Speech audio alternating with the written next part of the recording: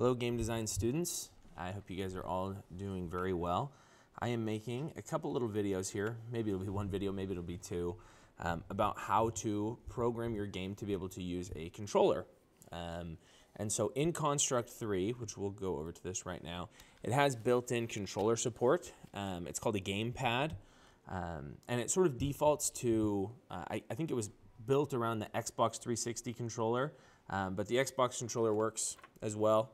So I just have a wired one here, and that's what I'll be using. You can use other controllers, like a PS4 controller, a Switch controller, some other generic ones, but sometimes it takes a little bit. You have to install some other drivers and things. But I want to show you how to program a quick game to be able to use the controller. And so what I'm going to do here is I'm going to click New to open up an empty project, and I can just call it Controller. And I'm going to leave all these things normal here. Okay, the viewport 1920 by 1080, all those kind of things are totally fine. So we're going to create this, and here we are. We have our viewport and our layout. We have our properties bar, project bars, layer bar. The first thing we're going to do is actually just rename our layer 0 over here to background. And we're just going to set up some things here in the background and then create a player layer as well. So in the background, I want to double click, and I'm going to add in a tiled background. I can just click anywhere. And I think what I'm going to do, just to make it nice and easy, is I'm just going to do like sort of a starry sort of background. We'll do like a space theme. Just make like a few little stars. Okay, should be pretty easy. I'm going to exit out of this, and we'll insert that right where I clicked, but you'll notice it's kind of small. So to set this up, just right click, go to Align, and we want to cover the layout. And so what this is going to do is just cover our whole layout with this black tiled background here. And then I can go and lock this in place. And then I'm actually just going to lock up the layer. And that might seem kind of redundant, but it just makes extra sure that you're not selecting that background. You have that in place, and now it's locked up. Now, I'm going to right click over here in my layers panel, and I'm going to add a layer at the top, and I'm going to call this the player layer. And in this layer, this is where we're going to create our player sprite and add some behaviors to it. So I can zoom in here just a little closer so we can see our layout. Oh, messing some things up here. But we're right here in our layout. What I want to do now is double click, and because our player layer is unlocked, it will insert this next object on our player layer. And I'm going to search sprite. I'm just going to insert a sprite. And I'm going to do it right here. I want to make my sprite a lot smaller than 250 by 250. That's kind of big. I'm just going to go 50 by 50.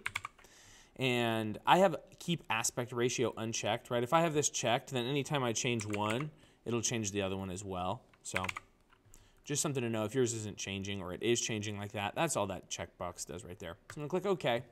And it's going to make my thing a little bit smaller here. And what I'm going to do is I'm going to use this line, and I'm going to go, making my spaceship here, I'm going to go blue, I think. I like this blue today. And I'm just going to make some lines. I'm just going to make it a little triangle. Pretty easy to see here. Dunk the inside of this, get my brush. Make sure this is looking really nice. Now this isn't super important to do, but it is something you might want to review doing, is changing the collision polygon, right? It's your hitbox for your sprite here. So what I'm going to do is I'm going to click on one of these points and delete it, and then I'm going to drag the other one here. And so now what this means is that my sprite will only collide with this polygon right here, these 3 points. Okay, so instead of it being a square, it's an actual triangle now. Here's one more thing I need to do, and I actually need to add another image point. So the origin point is fine to leave it right there. We're going to right click over here, we're going to add a new image point, okay, and it's image point 1, and we're going to put it right at the front, okay, because we're going to have our little spaceship here shoot a laser, and that is where we want that laser to be spawned from, okay. So you've created your little sprite here, made it a triangle, edited the collision polygon, and added an image point right at the very front. Okay. So I can exit out of here now. I want to make sure I rename this sprite to player. I think player's fine. You could rename it ship, spaceship, rocket. Doesn't totally matter what you do. But now we need to add a few behaviors to this. Okay. The first behavior we need to add is, I always like to add solid. Okay, so this makes sure if we have any other objects that they actually collide with each other. We want to bind this to the layout, so bound to layout. This means that no matter where we move our ship, it'll always stay within our layout. Add another new behavior, and we want scroll to. Okay, this is really important because as our ship moves around, we want our viewport, our actual camera, to stay on it.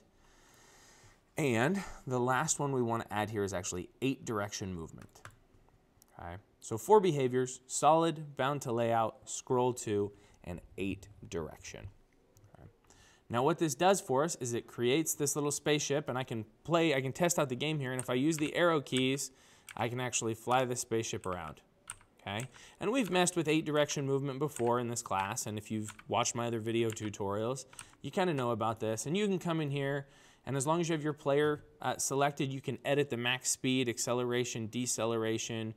You can change all sorts of things on here and mess with that 8 direction movement. So we're not going to talk about that too much.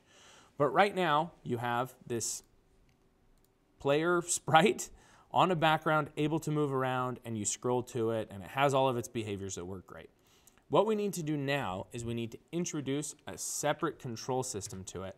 So I'm actually going to double click, and in this search bar up here, I'm going to type Gamepad. And this is an input here. And so you can actually scroll down as well. Gamepad, keyboard, mouse, or touch. It supports a lot of different input types, but I'm going to use Gamepad. And now this has been added to the editor. What this allows me to do now is if I go to my event sheet, I can start to set up events with the Gamepad. Okay. So for example, let's go to Gamepad, and we are going to use this compare axis command right here.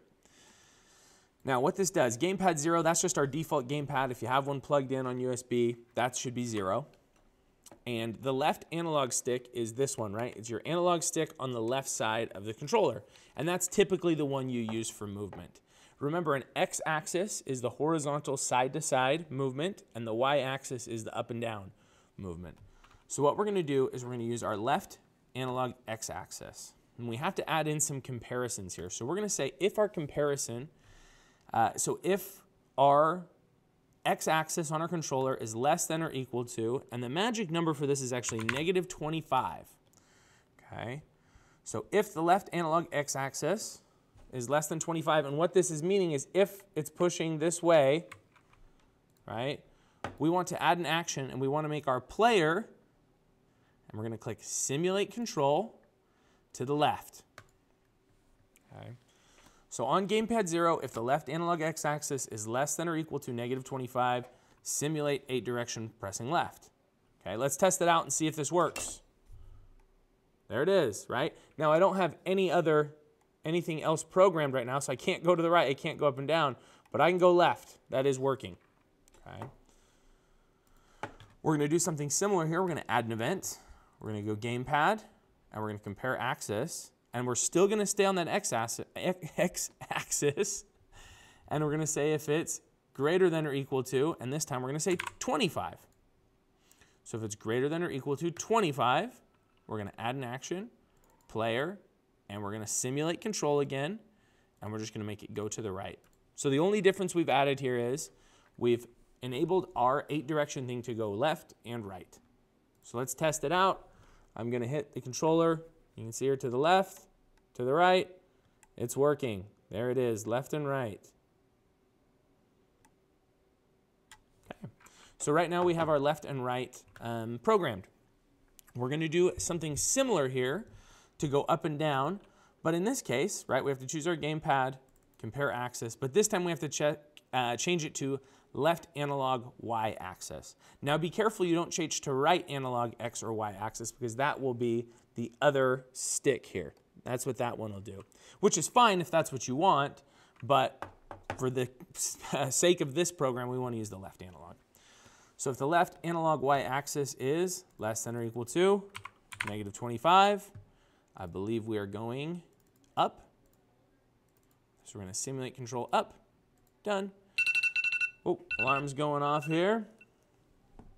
We're going to add another event, Gamepad, compare axis, left analog y-axis, right, up and down. If it is greater than or equal to 25, then we're going to make our player go down, okay?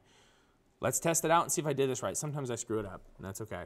Up, down, left, right, and all the way in between, right? So now I'm able to fully control my player here with my left analog stick, right? I know you can't really see it. I don't have a ton of camera angles set up to be able to do that, but I'll kind of hold it up. So left, right, up, down, and in between, right? And I know for you it's going to look reversed because this is a front-facing camera, but it's working, right? There it is. That right there is the programming you need to be able to set up a controller for movement.